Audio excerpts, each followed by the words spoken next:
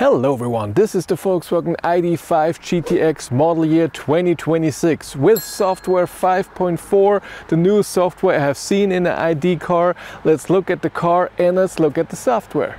If your company has electric cars as company cars, of course you want your employee to charge at home. It's cheaper for you and it's easier for the employee. Tronity has a software solution for you to know how much you have to pay your employee for charging at home. With the Fleet Manager you manage your employees and your cars. Tronity connects to the cars and knows exactly when the car is charging at home and how much. And then you get an easy monthly bill for your employee. If you want to know more, there's a link in the description below.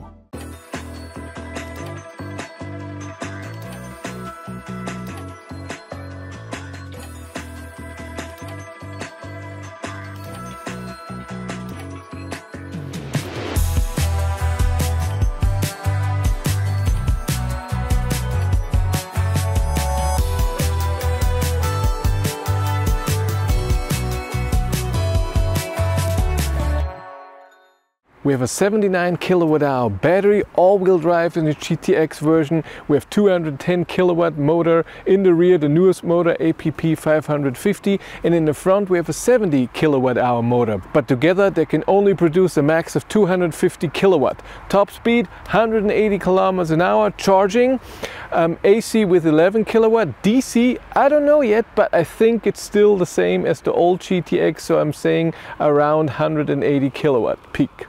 Space in the trunk, on the rear seats and on the front seats is the same. If you have an old ID.5, and I mean old hardware, a lot of things have changed.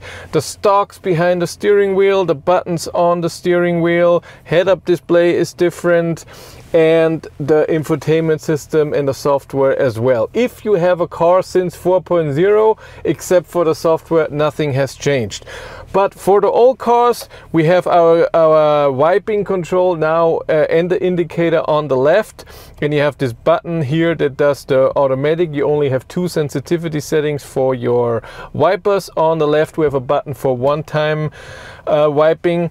And then here we have the gear selector. Again, D for automatic regen or no regen, and B for the strongest regen. And then reverse and park is on the side. Buttons on the steering wheel. We have on the left our cruise control and the mode button where you can select if you want to use the speed limiter, adaptive cruise control or travel assist which has steering assist as well. Underneath volume control on the right, underneath next previous, then view button if you want to see less on your cockpit. And when you go up and down you select either the cockpit or the head-up display, and then you can use the view button on a head-up display as well. And then with right and left you change what you want to see on your cockpit. So we can have the driving data, navigation, everything, or more focus on the assist system, steering wheel heater and voice command. Infotainment system, no buttons anymore underneath since 2024. We have our mute and pause button here, also turning off the infotainment system, or long press will reset it. And then we have our temperature, and when you press both we have seat heating, then volume which you can slide or press. On the screen we have underneath, we have all of our climate. You can change 3 buttons, this one here and 2 on the side can be different buttons. No seat ventilation. We have massage function on the seat when you go into the seat menu. Seat heater can be pressed here, temperature of course, and then you can go into climate and press something here if you want something special. We have favorites up here. And then we can of course adjust infotainment system, different screens. If you want a new one, you can choose one of those 3. If you have one, you can just go in and choose, depending on the size, something else to have in there. And up here, those 4 can be changed. More settings here, favorites for the car, and we have lane assist and the overspeed warning in this menu here, but you can also have it in the assist system here where you can turn it off. But you can most likely get rid of the assist system thing because it's in the vehicle menu anyway, with Spotify on here as always, which is nice. Since the hardware that came with software 4.0, this car has the same thing. We have battery preheating automatically when you navigate to a charger, but you really have to select the charger, not address, or when it even says Google Maps this is a charger, you see a special symbol for a charger. And manually, so I can go into battery heating, optimize, and it tells me here I can start the preheating. Takes 23 minutes, and then I can charge with 66 kilowatt. Right now I could only charge with 53 kilowatt.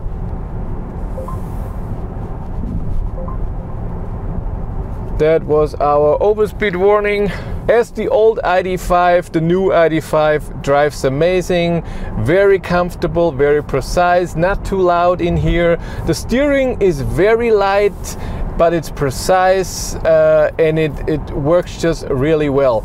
Of course, with the new motors, you get more power. When you have the rear wheel drive, you get 210 kilowatt instead of 150, and the all-wheel drive has now 250 kilowatt and is significantly faster from 0 to 100 kilometers an hour, or when you just floor it. Regen stayed the same, and it doesn't matter if you have the rear wheel drive version or all-wheel drive.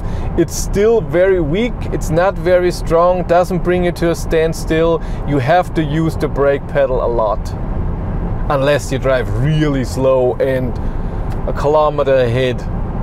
Let's talk about software 5.4. I have driven 5.2, 5.0 and 4.0, and then older versions, of course.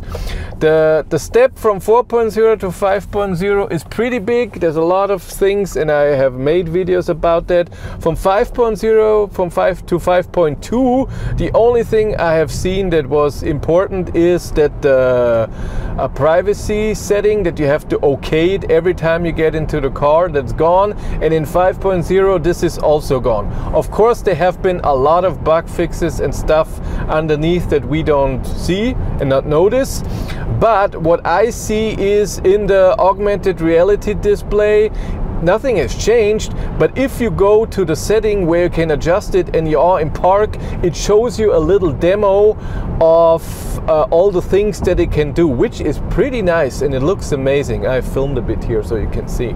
And I forgot to show you that now you have the distance warning for parking, the park sensors in the head-up display. Awesome. Since 5.2, also seasonal designs in your infotainment system are new. So for example, right now it's the Halloween theme, but it's also in a head-up display. Cruise control, you just press set on the steering wheel, then you can press the distance button, you can press up and down, or just press the distance button. We have 5 levels of distance. Like I said, in mode you can change it. I have the steering assist on right now. I get in the head-up display lines that it shows me, hey, this is how your travel assist is on. You can cancel it, resume, change the speed with the plus and minus button, 1 kilometers an hour. When you press hard, 10 kilometers an hour, and you can also swipe. As usual, I'm in my normal spot. We're gonna do acceleration. I'm in sport mode. I'm at 76%. I should get full power. Let's see.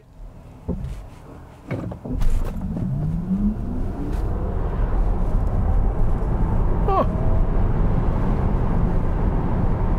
5.39 seconds, that's amazing. And I have noticed that in sport mode, the motor sound is way quieter than it was before. Good, I've changed that. And also, as usual, it's now highway time, 130 loudness. How is it in here? And then we drive to top speed, 180. One thing I noticed with the ID.5 is that the rear window is just way smaller, and you have the spoiler in between. So looking outside of the rear window is not as nice as in the ID.4. 130, not the quietest car, but quiet enough. And steering assist and everything, so nice. And it recognizes my touch. That's the most important. I don't have to press very hard.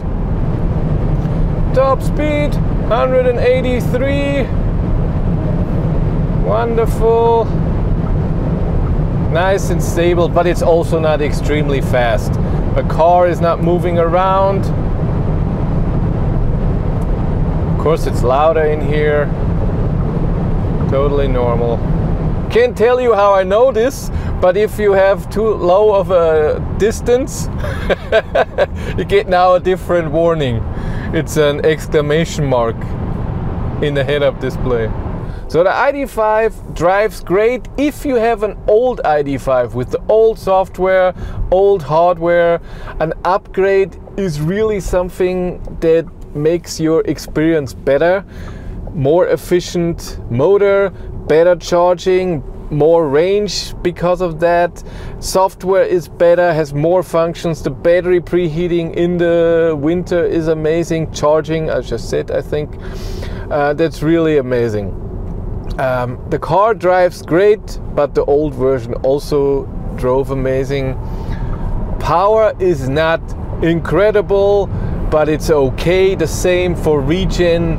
It's not amazing, but I can be okay with it because the car, as every other Volkswagen ID, just drives so nice and comfortable and stable, and the steering and everything, and that makes it just okay that the app doesn't have amazing function, the software, the overall, like I said, Regen and power, it just drives great, and that's why it's still a great car. If you want to follow me on Instagram, BatteryLife1, and if you want to support the channel, there's a Patreon link in the description below. And here on YouTube, there's also channel membership. And if you want to know what's happening behind the scenes, I have a third YouTube channel, Behind the Battery. But that's it for me. Thank you much for watching. Have a great day and take care. Bye. Whee!